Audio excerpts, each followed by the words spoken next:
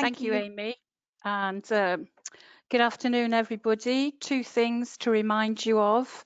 May I remind everyone present that the meeting will be recorded via the internet and this recording archived for future viewing. And if you're not speaking, please can you mute? Thank you. Which takes us straight on to agenda item 2, which is the minutes of the meeting held on the 13th of October 2020. Would you like to do it page by page, or do you want me to do it en bloc? Anybody?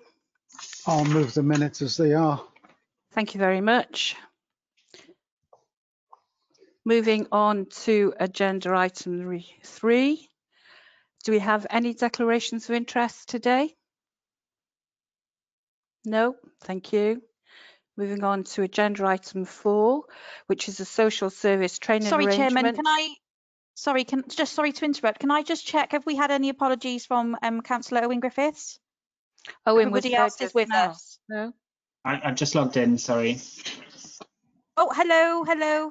Hi. Fantastic. Sorry. Great. Snuck in That's very lovely. That's discreetly. okay. I couldn't see you. Okay. Thank you, Owen. Welcome. Okay. Moving on to agenda item 4, social services training arrangements. This was at Cabinet on the 2nd of November 2020. Lance, can you thank you, update us Chair. on this? Okay. Yes, thank you. And this report, obviously, it's a reference from Cabinet, so it's in relation to a decision that Cabinet made on the 2nd of November. And I suppose it's one of these things that is very important to us within our social services teams in the Vale of Glamorgan. But I suppose I can understand that for the rest of the council, it probably doesn't seem like such a big issue. But we have been in a regional sort of training workforce arrangement with Cardiff for the last 3 years. And that was a decision that was originally made by Cabinet that we would go into that. And this report was for Cabinet to make a decision as to whether that would continue or not. But both partners very aware of a number of local positive improvements that have been made as a result, really, of COVID-19. Some of the different ways of working that we've had. So we're working very closely with our providers currently, and so we felt that actually a regional team wasn't helping with that, and so we felt that it was better to move back to the local arrangements that we once had 3 years ago. The report is here. You see issues in there in terms of how we get our funding from Social Care Wales. There wouldn't be any change to that. We would get our proportion. Social Care Wales are very clear what that is. So there isn't really any change in terms of that financially, or the match funding that the council provides as well.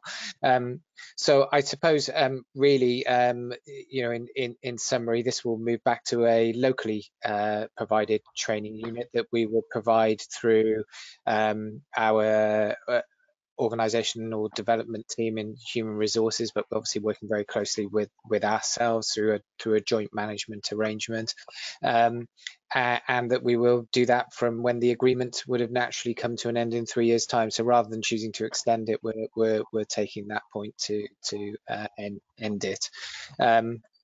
So I'm happy to answer any questions or to elaborate further as you would like. Does anybody have any questions? Rachel, if you have questions, you'll have to shout because we can't see you. Anybody? Ben, do you have questions? It was just to clarify something Lance just said. To be clear, it's 3 years from when that arrangement started, not 3 years from now. So it would be April that we'd be starting this new arrangement of this local provision. That's all. I think it's a really good idea. Otherwise, I wouldn't put it forward to Cabinet. Thank you. Does anybody else have any questions for Lance on that subject? No, moving on. Thank you. Agenda item 5. I can't read Welsh. Where's the English? The report of the Director of Social Services, Annual Social Services Representations and Complaints Report. Lance? Okay, thank you, Chair. I suppose at this point I'd like to take the opportunity to introduce Natasha James, who I'm not sure all Scrutiny Committee members will have met before, but Natasha is our Operational Manager for Safeguarding, who also covers complaints and social services representation. So I feared that I may not be able to answer some of your detailed questions, so I asked Natasha to come along in case there was anything that I couldn't deal with, but I did say I would introduce the report. This is a routine report for us in that we bring it every year. I know we had a lot of this information not so long ago with the director's report, but this again provides more detail, and it was one of the reports that the Scrutiny Committee requested last time. I mean, I suppose in summary, it's probably worth noting that social services operates to a different set of complaints procedures than the rest of the council. It's set out for us in terms of what we have to do. So when you see quite often the corporate complaints report, our figures aren't represented in there because we have a different set of mechanisms that we have to use, and that's called a guide to handling complaints and representations. So essentially what happens is complaints are dealt with, if they possibly can be, at an inquiry stage. So when somebody first contacts us, failing that, if we can't deal with it straight away, then it can become a proper complaint, I suppose, a stage 1 complaint, where usually our team managers will look at those to determine, see what's been going on, and then go back to the individual with the intention clearly of resolving the issue for them. Where that doesn't result in everybody being happy with what's happened, we are able to do a stage 2, and I suppose some of the figures in terms of the timing, you'll see some people will have gone straight to stage 2 because people have that right to request it, but stage 2 is an independent investigation, so we have to commission those, and somebody from outside the local authority will look at what we've done and make some determinations. And then what usually happens is that goes into a large report, and we write to them. I can't think of a time when we haven't fully accepted the independent investigators' recommendations, but that's what we usually do, and we send that then to that individual. If the individual isn't happy, then they can, of course, go to the Public Service Ombudsman. And so I suppose when you look at the figures within the attached report within the appendix, it's important to bear that in mind, that there are all those different stages, and people can come in skipping various certain stages. So sometimes if the numbers don't look like they completely add up, that's why.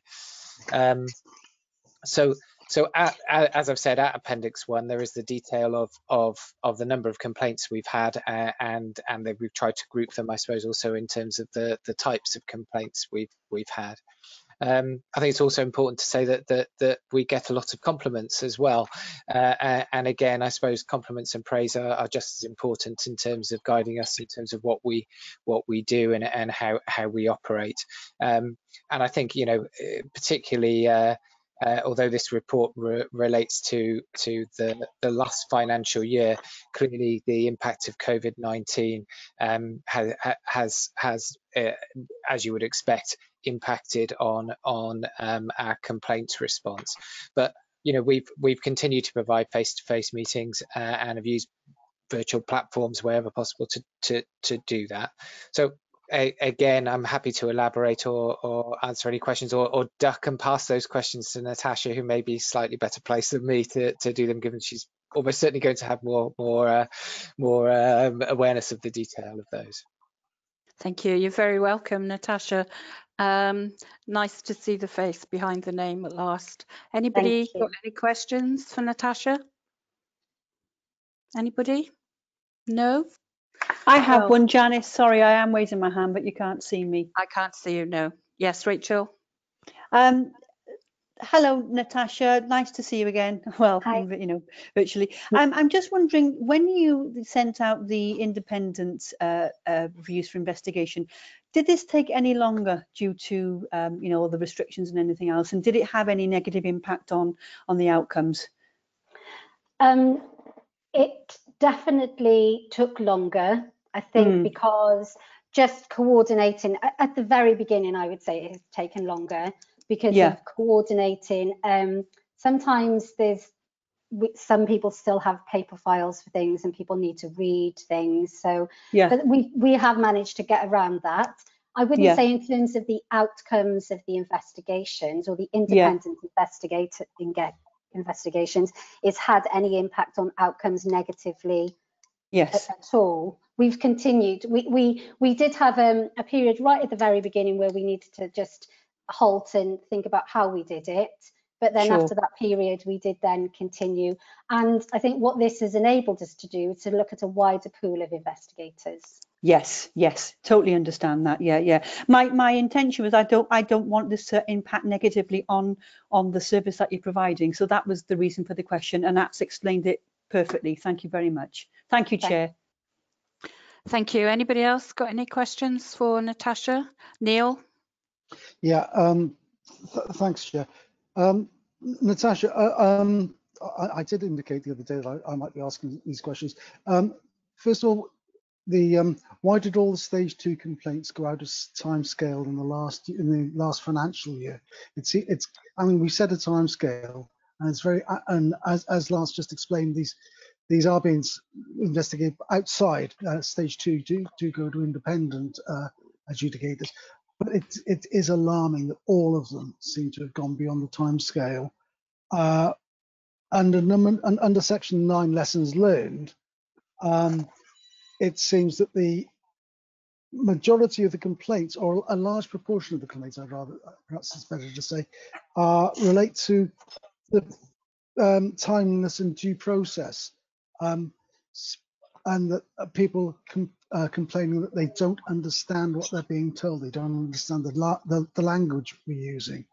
And I've always been a great advocate of using plain English rather than corporate speak or jargon. And it isn't a great leap to go back to using words of 2 syllables rather than words of 6, which is what we tend to do within the service. And then my final point, really, get them all out of the way, is with the compliments that Lance again referred to, just making sure that these are communicated to everybody, all the staff, because it is important for them to hear. And I'm not sure who's that shouting, but someone's got their mic on. Okay, that was that. Those are the 3 main points that I wanted to make. Thanks, Natasha. Thank you, Neil. Natasha, would you like to respond to that? Yeah, so I'll take them individually. The first one, absolutely acknowledge that all of the stage 2s have gone out to the prescribed timescale. There's a number of reasons for that. I think sometimes we appoint an independent investigator, and the first point that they have to do is make contact with the complainant to set out the terms of what they're looking to investigate and the context, and that has to be agreed. There can be delays with that process in complainants responding in a timely way. There has been a delay in relation to the capacity of the independent investigators and them having quite a few on the go at the time, and us holding them to account for that. So I think why we highlighted it particularly in this report is to make it clear that this is an area this year that we are focusing on in terms of regular communication with the independent investigators to try and keep them to timescales as well. So the point 2 about words and language, absolutely. I think across all areas of our service, across all of our communication, it's a subject that we talk about regularly, about using plain language that can be simple and understood, and we advocate that message where possible and in our own communications. Lessons learned are shared back to our service. So, that's a particular theme now for to be shared back into our service about the language that we're using when dealing with citizens or writing reports. So absolutely take that point. And the third point around compliments, again, yes, that is going back into the service through newsletter style and the lessons learned, so that people are aware that we don't only get complaints, that we get a lot of compliments as well. And people, you know, are grateful and also appreciative of the work that people are doing. Thank you, Natasha. Councillor John Thomas. Thank you, Chairman. I'm not sure if my question's for Natasha, Lance, or whoever, but I don't know whether anybody else has had a phone call yet, but I had a phone call yesterday from a gentleman who was making allegations about serious things that went on quite a few years ago with his son, who was supposedly imprisoned by the council. And well, I won't go into detail. I told him I wasn't prepared to discuss it with him because I didn't know the background and whatever, so I just fobbed him off with that. But I don't know whether anyone can shed any light on it for us, because I'm sure if you haven't had a phone call, he told me he was going to ring everybody, so I'm sure other people will be getting them as well. So I just thought I'd better raise the point. Well, I haven't had a phone call this time, but this has been ongoing for many, many years. I don't know how much we can say, Lance. For anybody who calls you, I would direct them to our service and to us, and we will pick it up and respond. This is a gentleman that just doesn't want help. I don't know what he wants, to be honest, but you know, when I've responded to him, I've asked him to get in touch with social services, who are more than willing to talk to him and help him with his things that he needs to address. Lance? And he just doesn't want to. Lance, yes, can I just check, is there a particular section that you would direct that gentleman to? Just in case there is any further inquiries for our members and or any members of the public are watching this recording? I mean, I don't think we should Neil. be talking about any individual really in a public forum, really. So no. I think. So is that the main council number? Yes, it come through on through to 200-700-1. That's absolutely fine. But okay. I'm sure most individuals who've had repeated contact with us will have our numbers, and they're more than welcome to. I don't think it's a case of he didn't know who to contact. He just wanted to, he wanted to speak to me about it. I wasn't prepared to speak to him. I just thought I ought to flag it up, because if other people haven't had the phone call, they're probably going to get one at some stage. Please just direct you, anybody to us. That's absolutely fine. Neil? Yeah, he called me as well, and I ended up speaking with him. Everything I suggested in terms of people who could help him. He's not my ward. I pointed that out and said that he should be talking to his own councillors. And any other suggestions I made, it was very much he'd spoken to this, he'd spoken to that, he'd spoken to his AM, he'd spoken to his MP, who didn't want to know, he'd spoken to police, the commissioner, everything he'd spoken to who didn't want to know, apparently. And as John said, I didn't know anything about the case either, and said, look, there's nothing I can do apart from advise you to talk to your local councillors who should be able to deal with it. And he wasn't very happy with that either. So I'm not sure where to go with that. Thank you for that, Neil. Ben?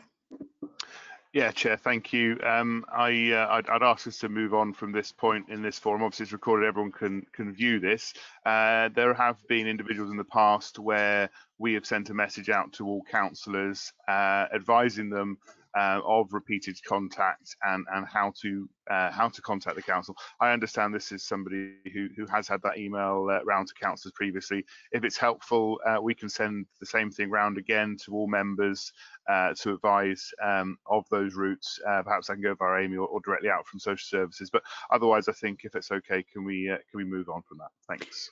Yeah, it's very sad, and we will move on. Agenda items 6 and 7. I don't have anything urgent as chairman. So thank you for your attendance and enjoy the rest of your evening. Thank you all very much. Good night. Thank you. Good night. Chair. Good night. Bye. Thank you.